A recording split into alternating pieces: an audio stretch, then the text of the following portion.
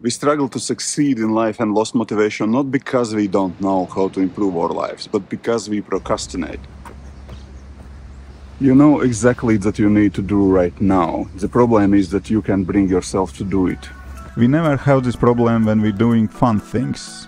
It's strange, but we don't have problems with motivation when we're playing games or traveling. When you go on weekend or vacation trip, you can prepare for all the activities, book the hotels and research the places you like to see. You have no problem finding the restaurant where you would like to eat. Unlikely Twitter or Instagram distracts you from gaming. Sure, you can post some pictures from trip, but I wonder if you will find yourself doom scrolling for an hour instead of walking on hiking trail. Hard things are boring to do. Programming is relatively boring. It is hard to learn new things and I am getting way more dopamine from traveling or playing video games. Also, I would not like to say I like running or exercise, but I know it is good for me in long term and I like the feeling at the end of the run or workout. The challenging part is to start. It is hard to go outside and hit the ground running, but that is easy to say I will do it tomorrow. So, I do that tomorrow. I plan my run in advance. I put my running clothes next to the bed the night before the run.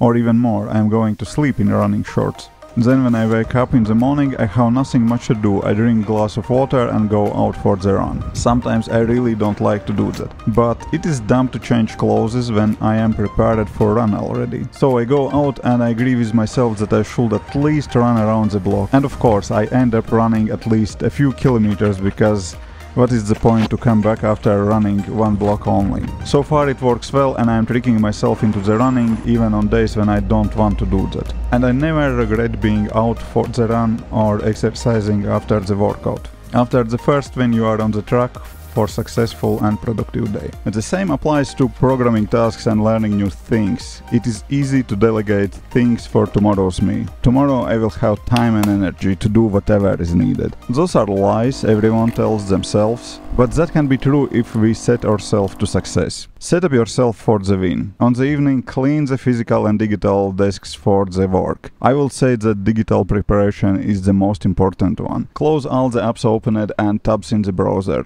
Do you have 10 YouTube videos opened in the tabs? That's fine, just save those in the watch later playlist and watch them later when you will have time for that. Do you have some posts to read or Stack Overflow questions to answer? What else not in opened tabs? For those you have place in your to-do list.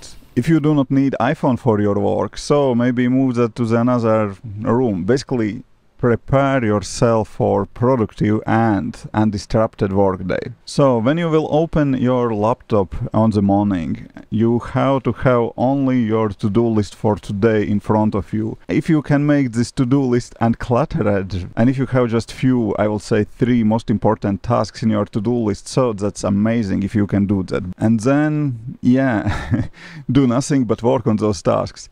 Will that make this work more fun or more interesting or less boring or less hard? No, definitely no, definitely not. But your goal is not to make those boring tasks more interesting. Your goal is to do the best to do not switch on more interesting things, which usually is procrastination. So it is completely okay if you still don't want to work on the task.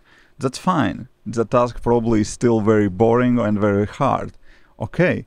Maybe set Pomodoro timer for 25 minutes or whatever works for you and sit on front of your computer ready for work, ready for the task. If that is programming task, okay, open your programming ID, open the project that you are working on or open the tutorial which you were following and sit in front of your computer and do nothing. If you still don't want to do that task, okay, don't do that.